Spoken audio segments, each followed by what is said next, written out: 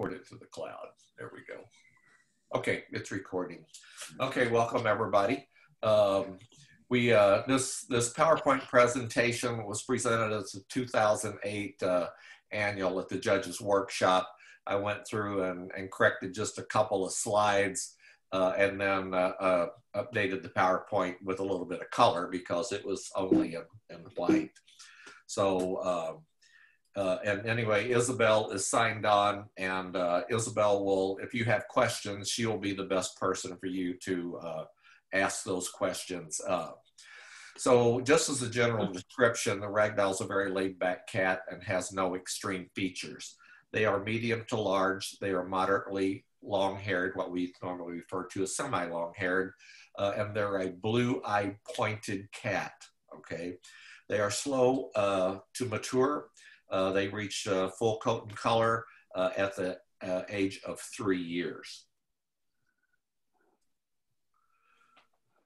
So this is just a couple of photos of bicolor ragdolls, and you can see that inverted V on the face is very, very striking. So the ragdoll is an affectionate cat. It's a very smart cat. It gives the impression of grace when it moves. It has the feeling of subdued power, and again, this very striking appearance. So the point markings may be covered by a range of white overlay patterns. Now, the color point by necessity has no white, but the white does appear on the mitted and the bicolor and the van bicolor. And we don't have a van in that photo. So we'll go on to the point structure. This is really a structure-based breed. If you separate out the structure versus coat color and condition, it's very heavily weighted on the structure of the cat. So the head's it's a large modified wedge, but it is equilateral in shape. The eyes are large, vivid ovals.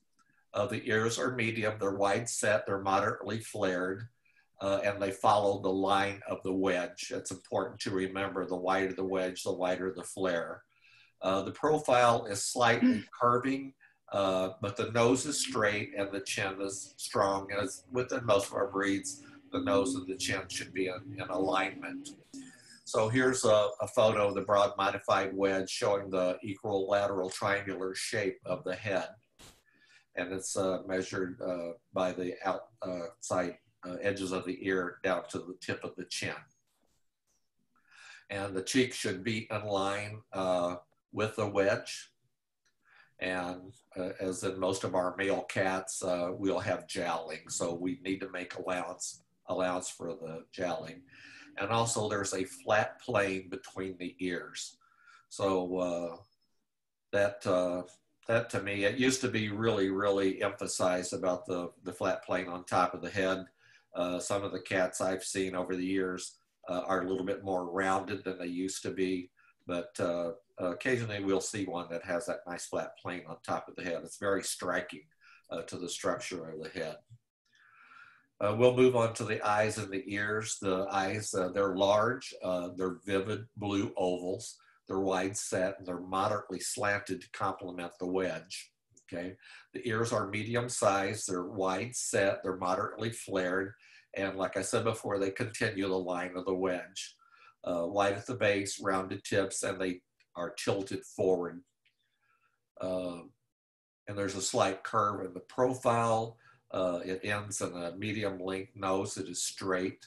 The chin is well developed, it's strong. It's in line with the upper lip and the nose. And the neck is very heavy and it's very strong. This is a large, well, substantially built breed. So now we'll move on to the body, which is 30 points. The body is large, long, it's broad, it's solid, and it's heavily boned. The body itself is rectangular in shape. Now you need to understand, we're not talking about a rectangle profile as we see in the Maine Coon. We're just talking about the body itself that's rectangular. Because as you'll see here on hang on a minute, let me get back here. the hind legs are longer than the front. So it's not a rectangular profile, it's a rectangular body. And the legs are heavily boned, they're moderately long, and like I said, the hind legs are longer than the front legs. So it's large, it's long, it's broad, it's solid, and it's heavily boned. It's rectangular in shape, it has a full chest, and there are, it's the length across the shoulders and the width across the hips is the same. The body is firm, it's very muscular, but it's not fat.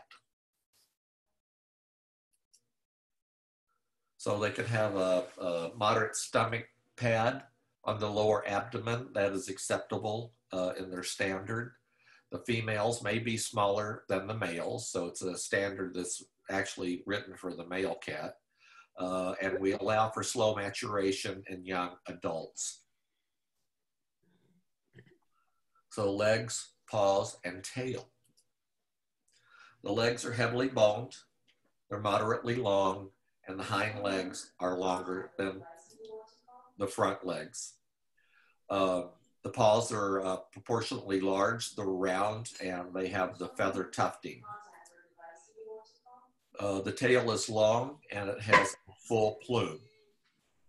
Now, if anybody has any questions, Ann, you can stop and we can talk about any of the points that we're covering Carol? Over the structure. Yes. Sorry to interrupt, but there's some people waiting to be let in. Oh, is there? Okay, okay.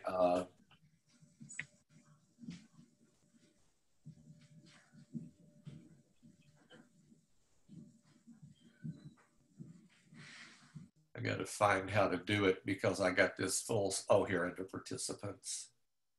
Admit. Okay.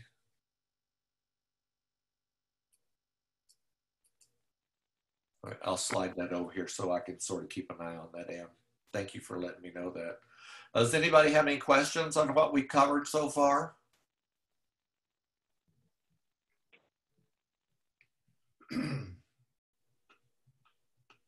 Nothing? Okay, well, we'll move on to the next. Come through, please. So we'll talk about the coat. This is a semi-long hair breed. They have abundant guard hairs and a very minimal woolly undercoat. There's 20 points just on the coat. And then the collar, the body and the points is 10 points. And you need to understand for the 10 points in color, that's divided 5 for the white markings and symmetry and 5 for the body and the point color. So just keep that in the back of your mind.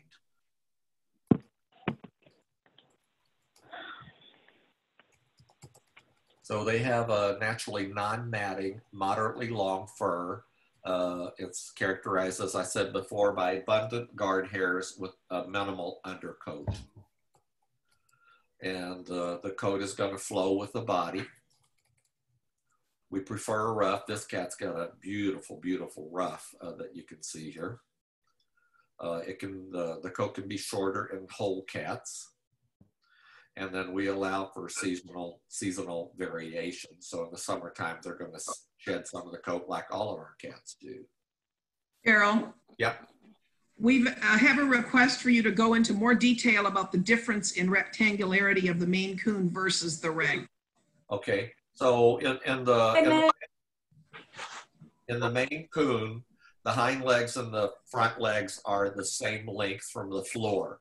So when you look at the profile of the body, you take into account the legs and the spine, and that should be a long rectangular appearance. So I'm talking about the profile of the body, including the legs, okay? When we talk about the Ragdoll, the hind legs are longer than the front. And when I have a student, what I do is I put my right hand in the flank of the cat and the left hand under the front legs of the cat.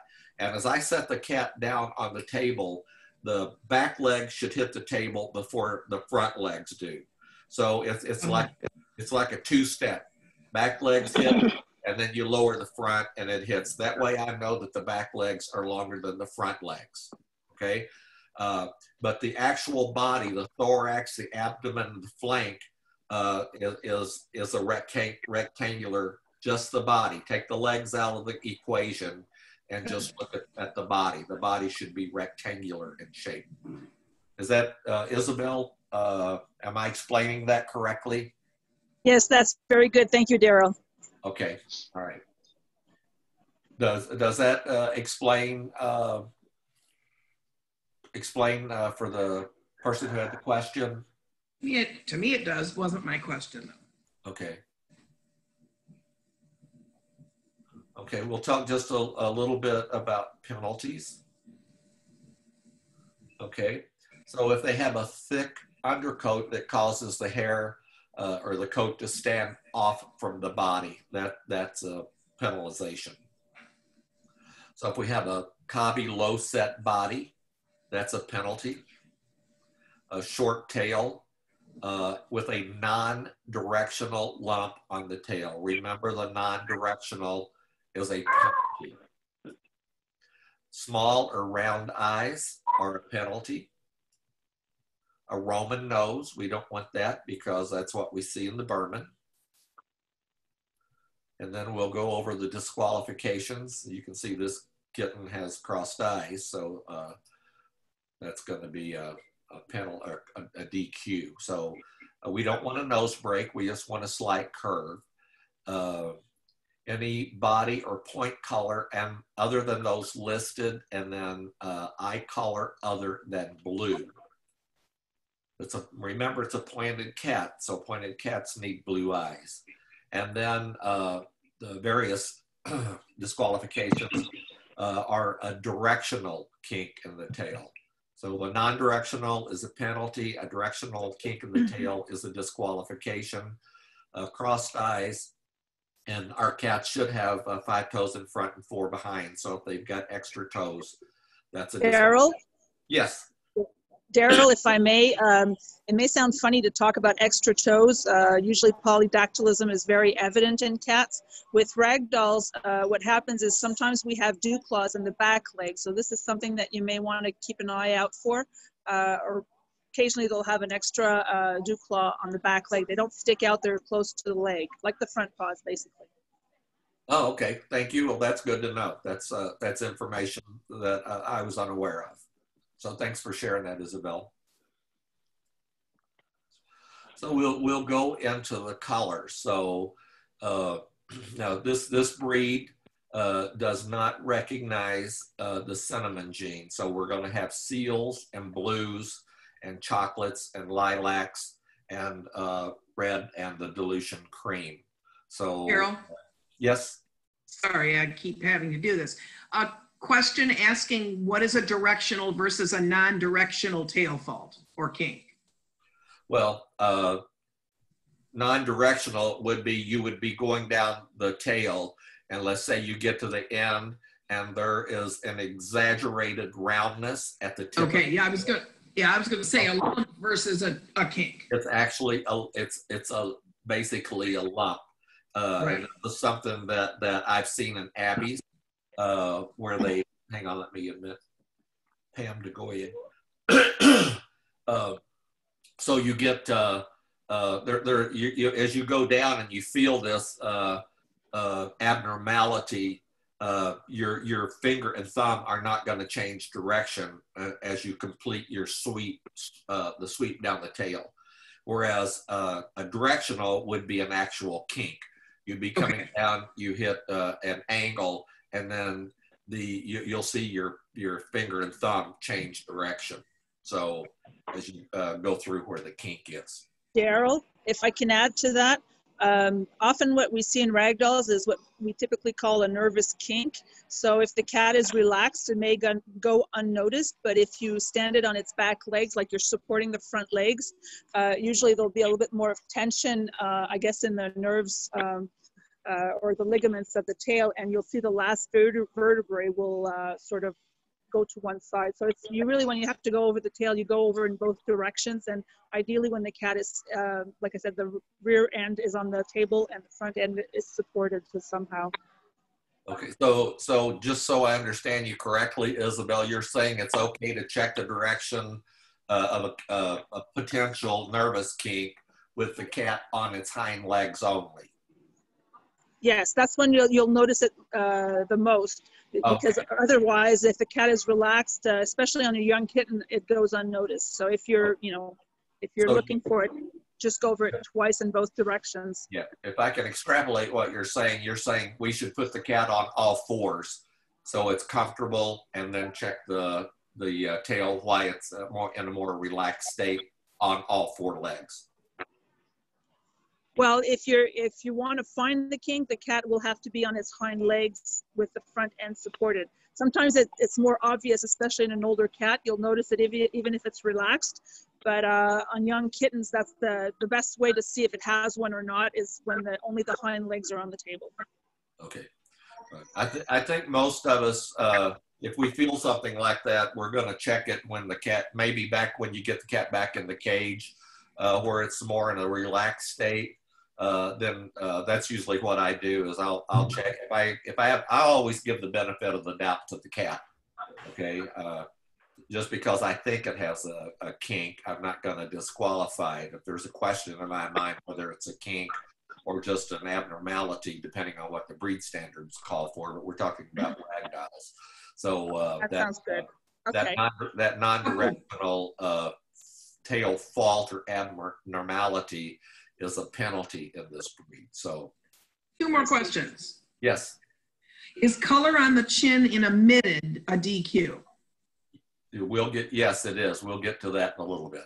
Okay. And then there's something of a trend to extremely vivid eyes that seem to draw your attention to that as the first thing you see. Is that a good feature or a bad feature? I'll let Isabel answer that.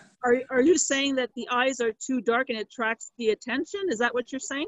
I didn't say it, but that's how I would interpret the question. Well, it's not a bad thing. However, the eye color is only worth a few points. So, Okay. I can understand why it's pleasing, but it's just one of those things that there's only so many points to it. I have seen cats that have eye color that is so dark that you don't see the pupil. That's something that I find not right. The eye should be a vivid blue. It shouldn't be, purple blue. So Okay. it actually gives the cat a mean look, and this is not something that we want to portray in the ragdolls. No, thank you.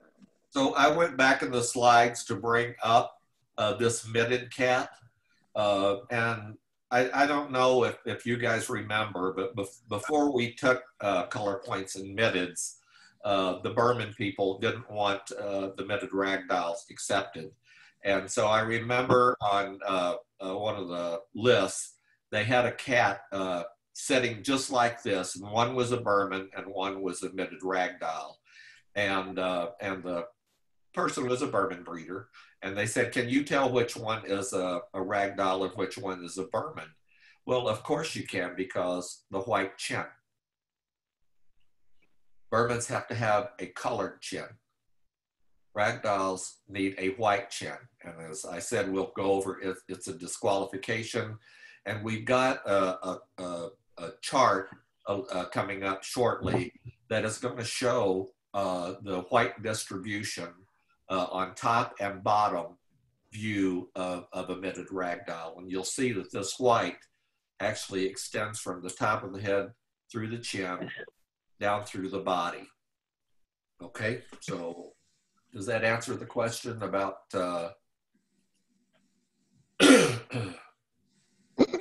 I don't see anything new in the chat box. Okay.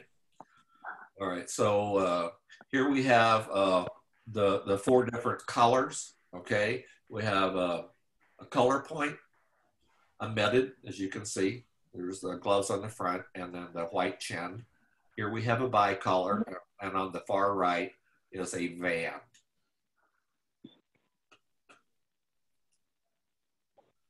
So there's 6 color point colors, and I think I mentioned that a little previously, which is seal blue, chocolate, lilac, red, and cream. And so the blue, lilac, and cream are the diluted colors of seal, chocolate, and red.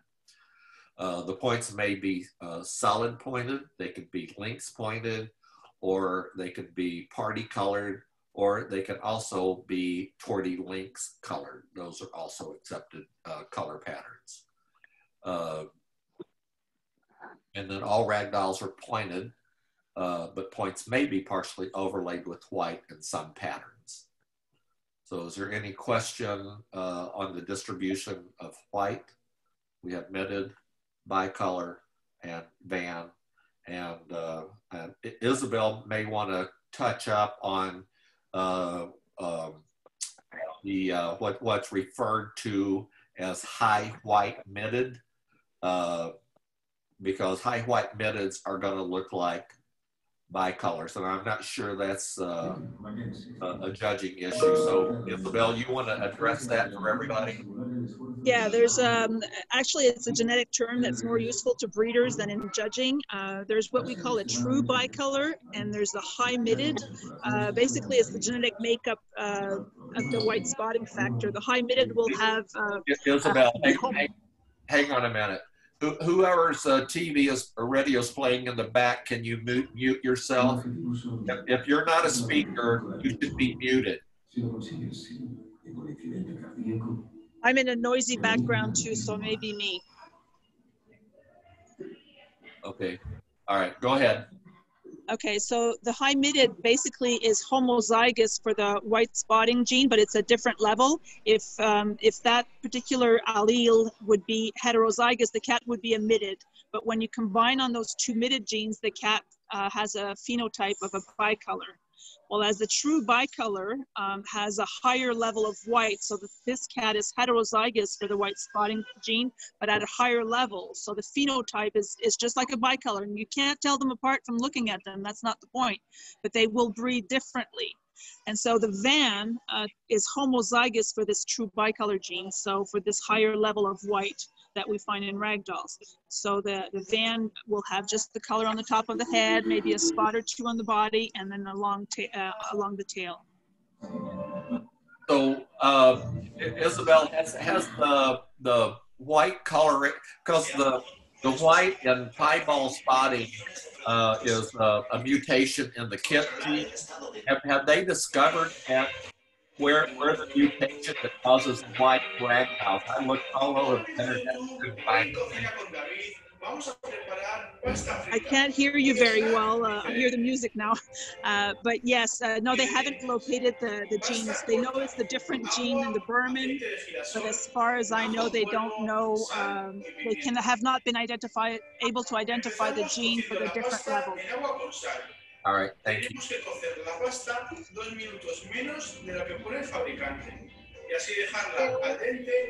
Kathy, since you have control, you can mute whoever that is.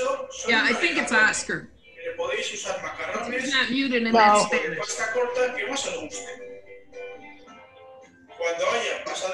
Oscar, can you mute?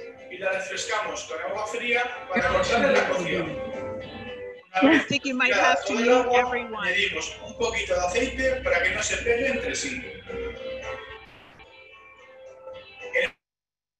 All right. I just muted everybody. So, Anne, yeah, you can unmute yourself.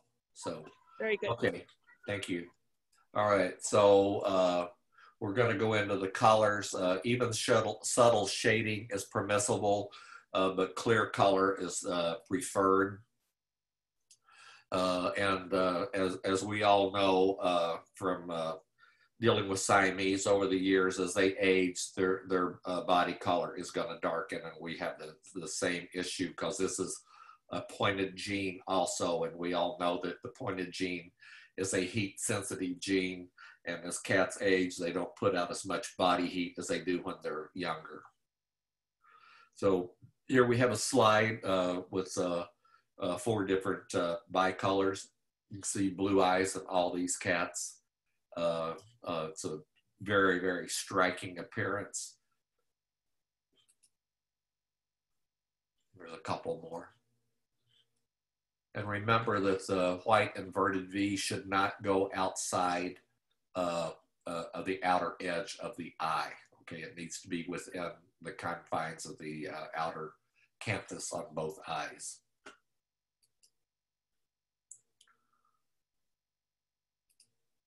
Okay, so points, the mask, the ears, the legs, the feet, the tail, they're very densely colored and clearly defined.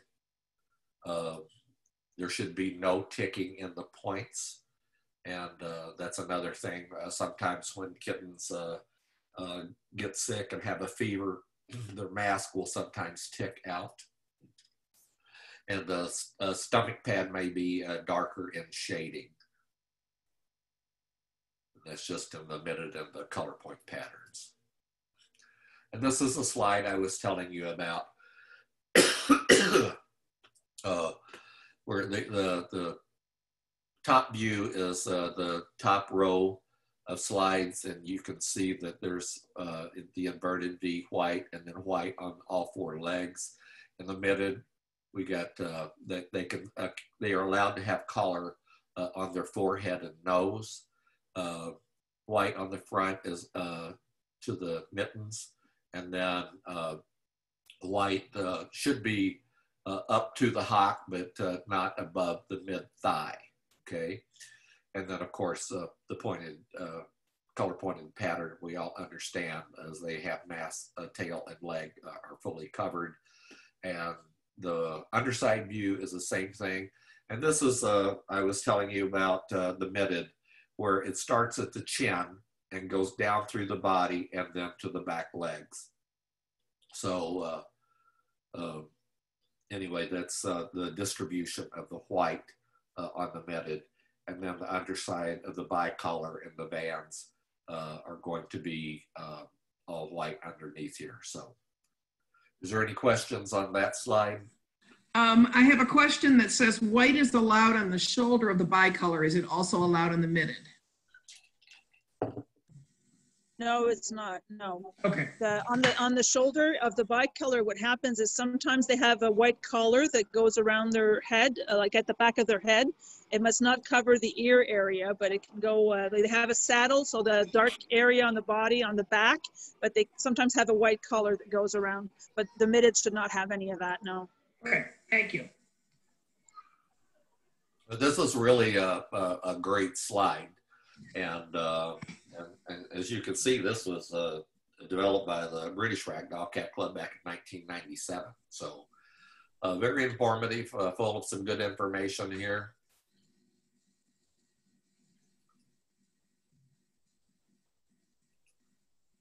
So white inverted V, and like I said before, it should be within the outer edges of the eye. It should not, that inverted V should not extend beyond the outer canthus of each eye.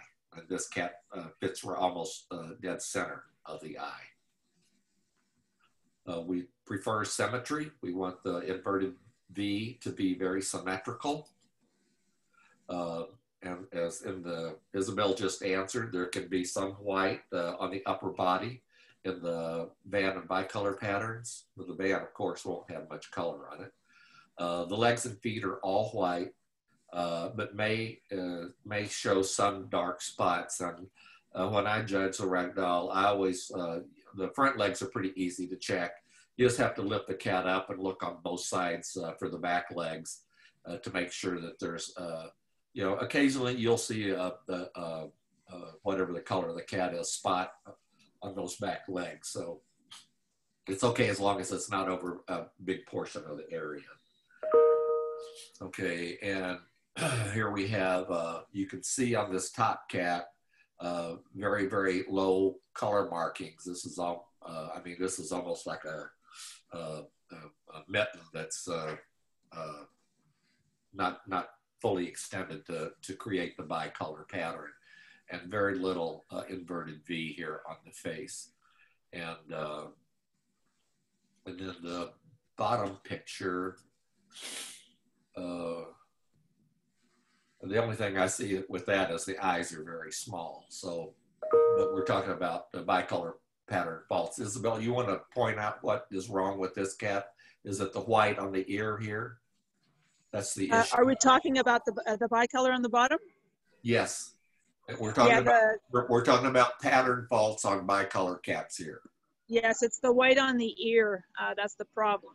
Okay. Especially when it comes all the way up to the inside like that. Sometimes you'll see, you know, like a little curl, but if it doesn't go up to cover the ear or the pinnae area, then it's fine. But if it covers the pinnae, that's one of the DQs. Yes. Yes. Okay. All right. Good. Thank you for clarifying that. And can you talk a little bit about this? This is really a lack of an inverted V. It's almost like an hourglass that you'd see in a mitted. Yes, the mitted that we have above there is basically a mismark, because on the mitted pattern, first of all, you want to have a pigmented nose, and you want to have the white chin. Sometimes they'll have a glaze on the face, but the nose has to be colored, and you don't want any of that white to go just under the nose. And so the top cat is basically an either nor, because the pattern on the face would be acceptable for a bicolor, but it has too much color on its legs. So this is why it's basically a fault. It's not it's sort of what we call a mitted bicolor, but those are not an accepted pattern in ragdolls. Okay, thank you for explaining that. So it's a DQ if there's an absence of the inverted V or has dark spotting in the white color on the inverted V. And then, as I mentioned before, extensive coloring on any of the legs is a fault. And here's the band pattern. And as you can see, there's very, very little shading in the body. And the color is basically limited to the tail and the ears and the top of the head.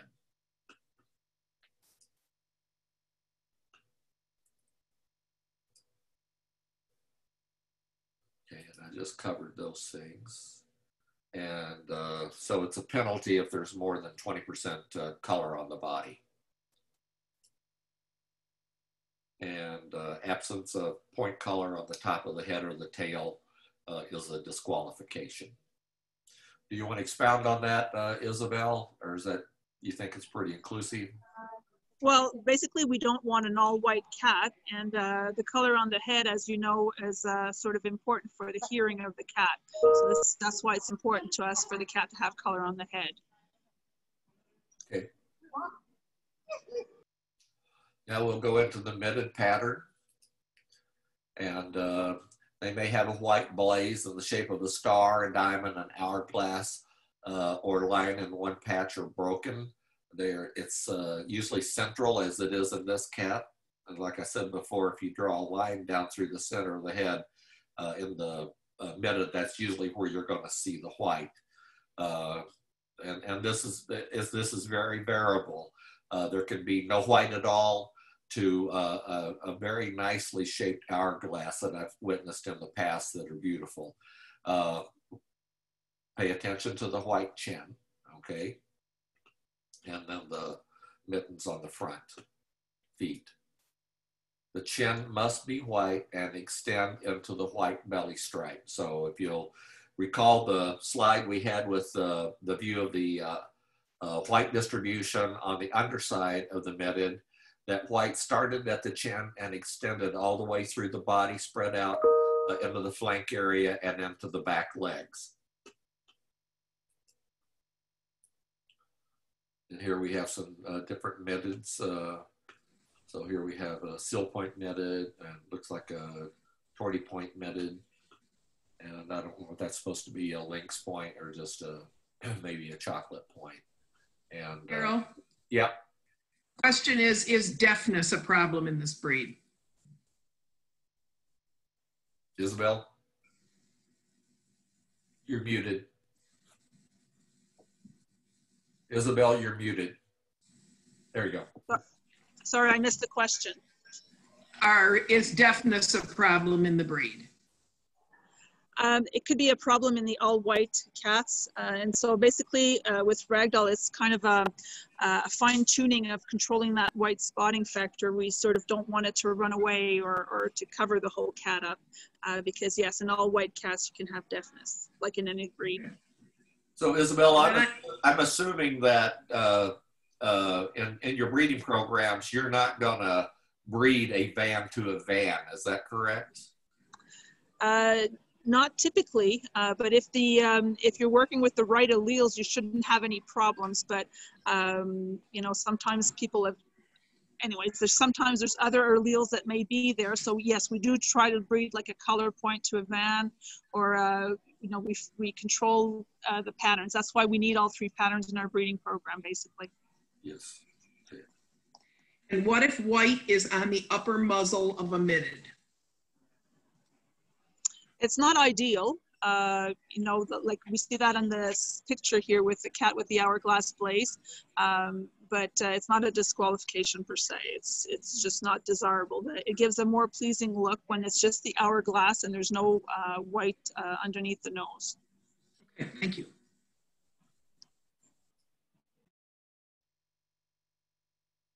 Okay, this is so white mittens present on both front feet. They should be evenly matched. Preferably they go all the way around into the wrist joint. White boots in the back. So they, as I said, the white should extend at least up to the hock and then no higher than mid-thigh.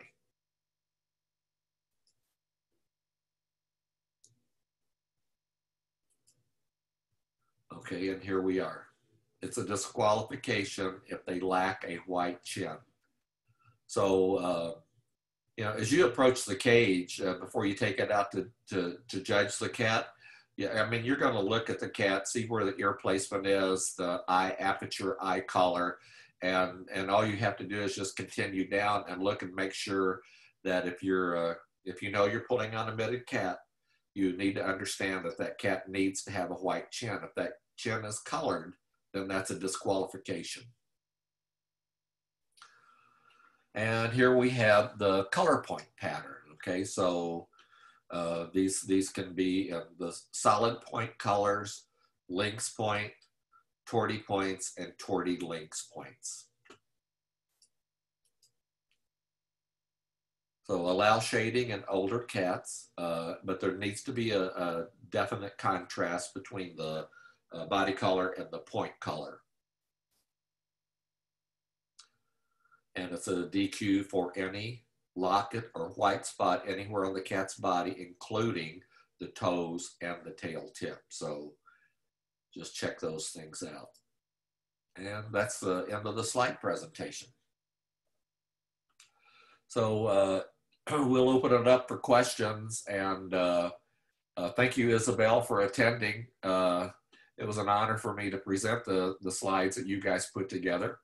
And anyway, it's I don't think the breed standard has changed all that much. No, that's right. It hasn't changed. But thank you, Daryl. You did a wonderful job. Well, thank you. So let's open it up, and I know people have some questions. And Isabel's the expert. I remember when we first accepted the Ragdolls, I judged a show up in Canada, and I had talked with Isabel on the phone, but I'd never met her in person.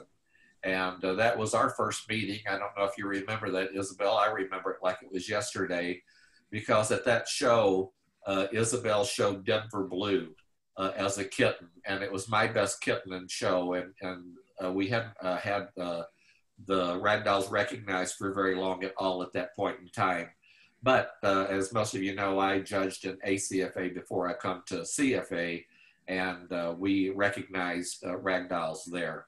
And so I was thrilled that Isabel brought that beautiful cat, and he's always been in the back of my mind when I'm judging Ragdolls, because to me he had no faults that I could find. So absolutely stunning cat. So, and we get questions that people want. Couple of them. What about a white tail tip on a bicolor?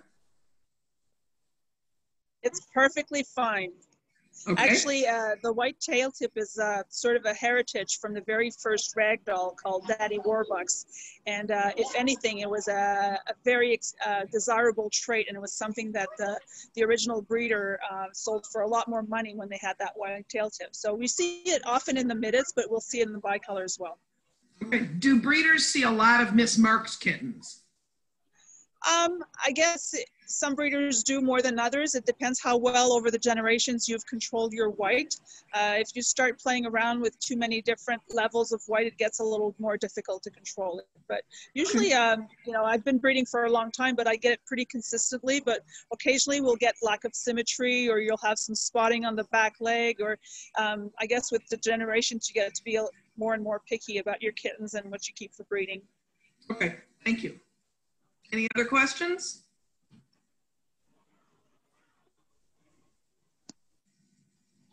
I don't see anything.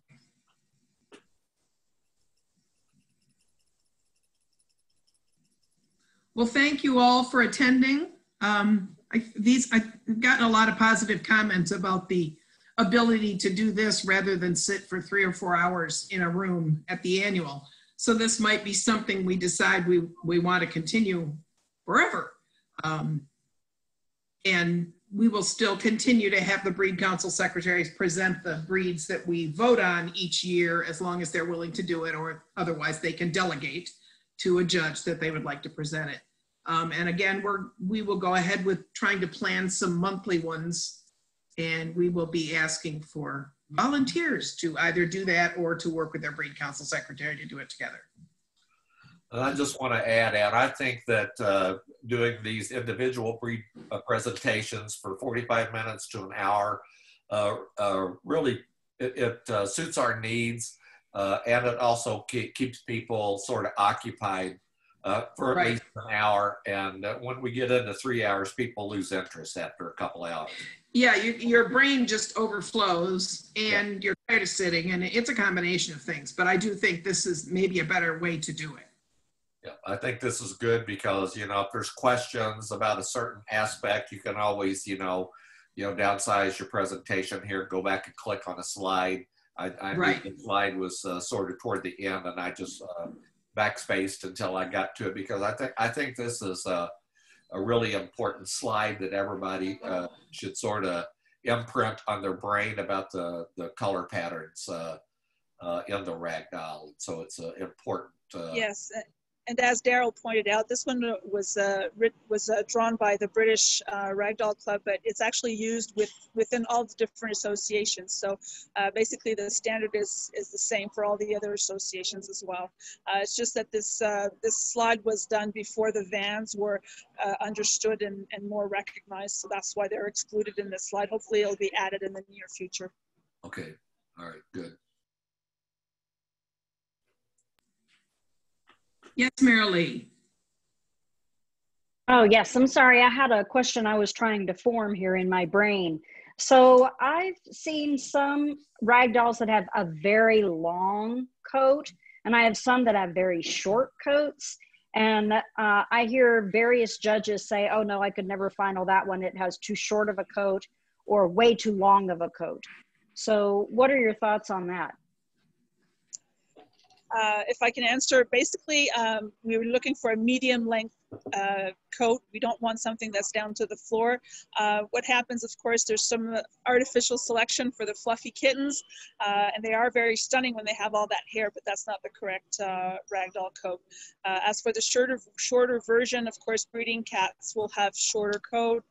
If they're kept at environmental conditions, when it's warm in the summer, they'll have a shorter coat in the summer and a longer one in the winter, but they should not have any undercoat. So basically a correct Ragdoll coat is very silky, no woolly undercoat, and it should not be a poofy cat.